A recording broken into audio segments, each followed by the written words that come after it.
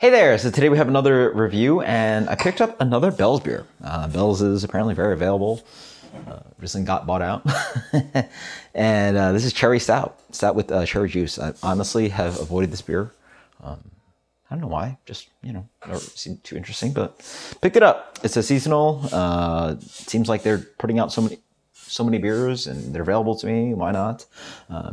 They only recently got bought out, so this is still Bell's. And yeah. Cherry Stout, wow, 7%, made with Traverse City, Michigan cherries, yeah, fun stuff. And is it their regular? No, it's 7%, so it's bigger than their regular stout. So it's like a oh yeah, it's at the top end of stouts. There you go, starting for advanced Cicerone, 5 to 7 ABV, 35 to 35 to 50, 35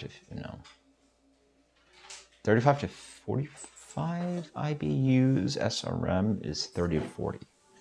Oof. I'm so bad about the vital stats, and I have to do a video for you guys about this stuff. Absolutely hate it, but it's this guy. Very dark. Wow. This guy is dark as hell. Very, very dark stout. This is a solid 40 SRM guy, huh? I mean, the head on this guy looks like literally Bourbon County. Let me pour it out of the bottle.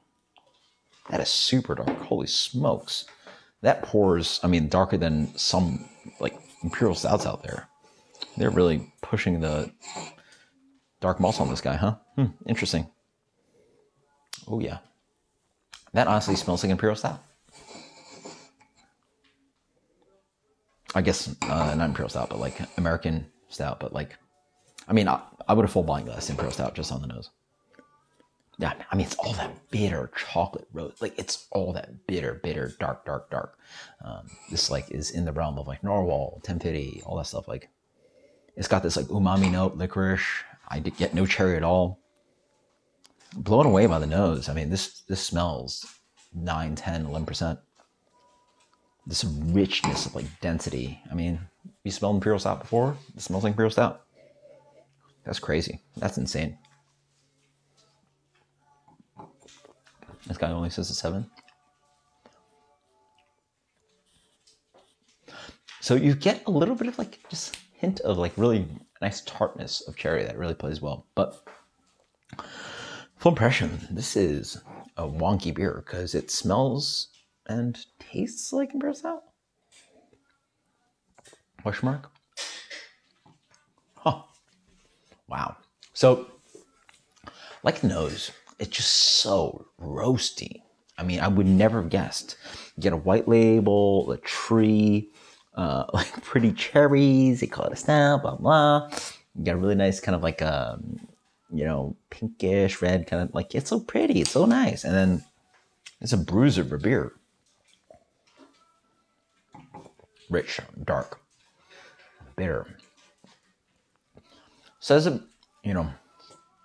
sort of warms up on the palate for me. Okay, it's not Imperial Stout. But, I mean, we're talking about Imperial Stout, which is at 8 to 12 ABV. It's right there. I mean, I would guess this beer was 7.5, 8. Well, I think part of the thing is that it's rich like Imperial Stout up front. So it's dark, roasty, bitter, coconut, burnt toasts, like really those really wonderful elements, a really intense Imperial Stout. I guess American Stout can do that too, but it's like, it pushes it to the sense that like it's almost there.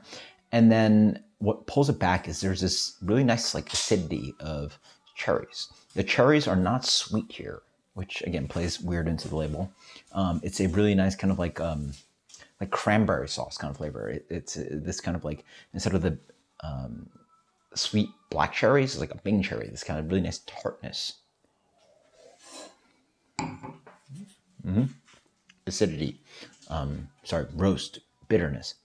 And then you get a really nice kind of like just like hint of like fruity, but like not even like dark red fruit, but like bright red fruit kind of flavor.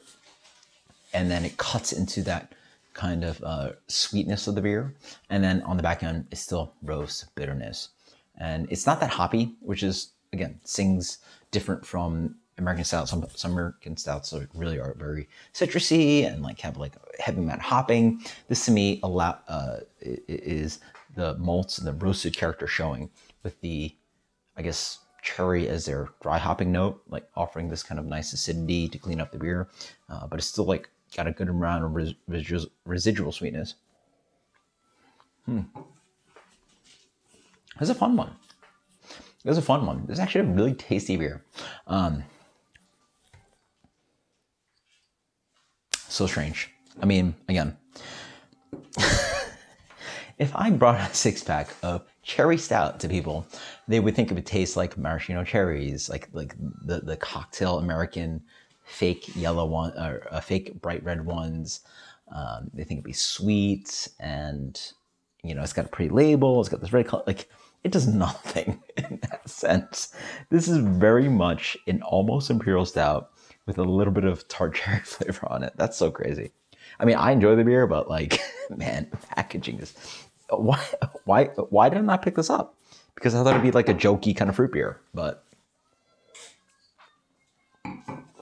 one of those wonky beers that Bell's produces in my mind.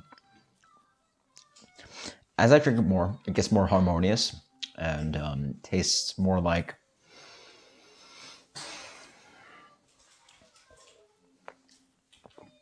American stout, but it is so roasty though. This is not for people that want cherry. It has nothing to do with cherries, honestly. You don't smell the cherries at all. And on the palate, it's like very nuanced. Because honestly, the cherry plays into this dark fruit character that you can get in a lot of dark beers, but there's no like cherryness to it. Yeah.